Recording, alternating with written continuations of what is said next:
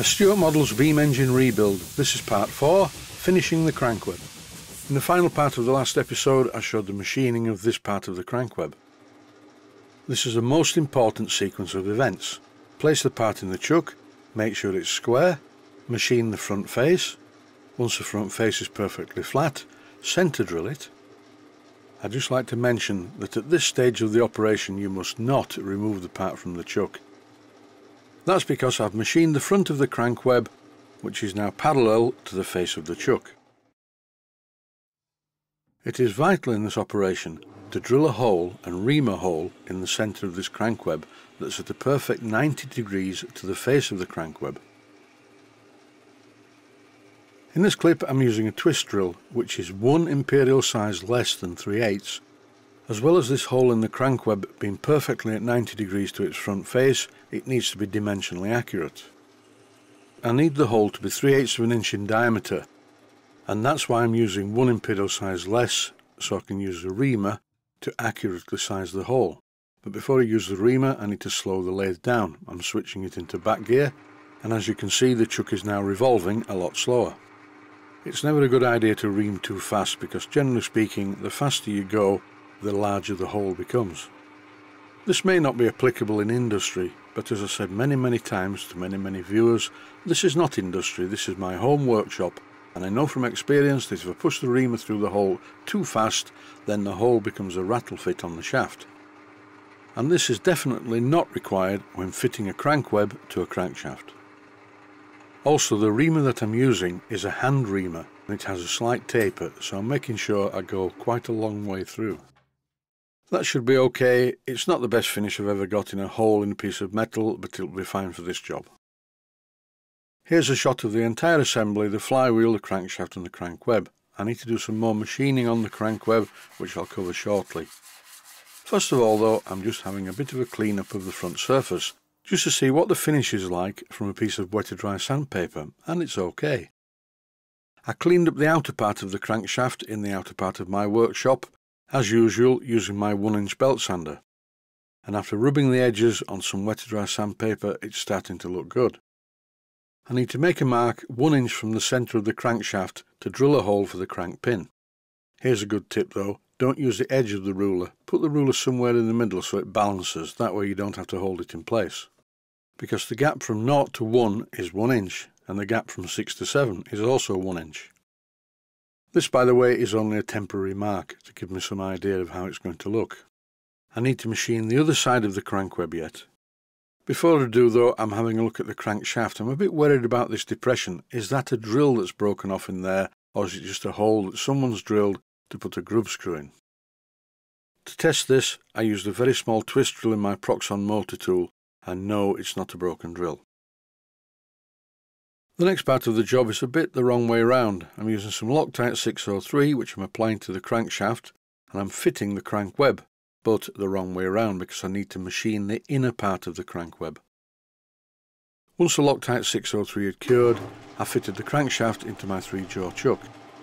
And it doesn't look like it's running all that evenly, but it will be okay for this job. I need to face across the front, or should I say the rear of the crankweb, and this needs to be perfectly level with the crankshaft end. I'm taking very fine cuts, I don't want to stress out the part, although it's quite a strong joint with the Loctite.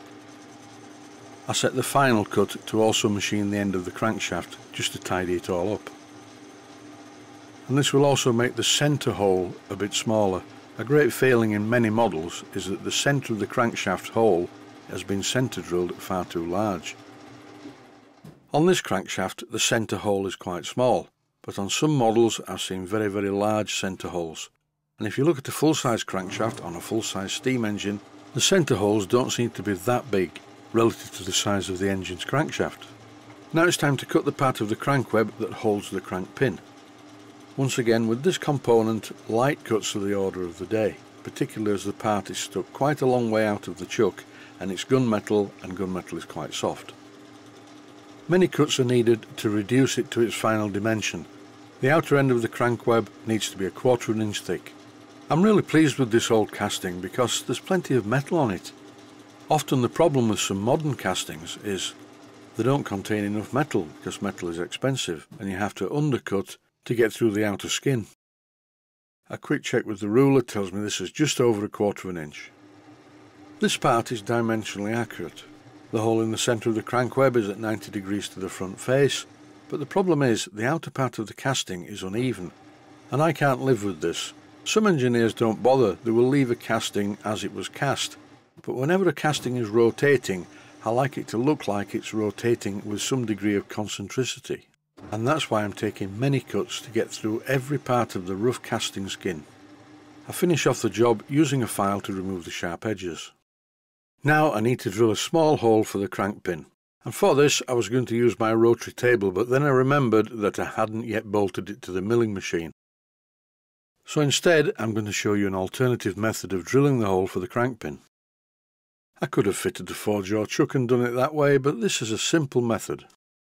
I'm using a digital caliper to mark the position exactly 1 inch from the centre hole. And then, as always, I go through with the centre drill first. And I do apologise if things look like they're moving around. That's the drilling machine, it's not bolted to the floor yet. I was going to buy a new drilling machine, but funds don't run to it. The move has cost me a lot more than I thought it was going to do. So I'll probably bolt this particular one down to the floor, which will stop it wobbling about. Here I'm threading the hole, and I didn't need to do this. I presumed that the crank pin was threaded, which it is, but most of it is a parallel shank. So I ended up reaming this hole out to 3/16 of an inch diameter to take the crank pin.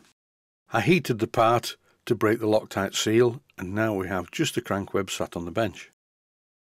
And that's it, the crank web is now ready to fasten to the crankshaft permanently. Thanks for watching, and I hope you found it useful. Please take the time to visit my Mainsteam Models website. Click on the section of the website that says Video Playlists. And by doing that, you will find it very easy to find other videos that you may like to watch.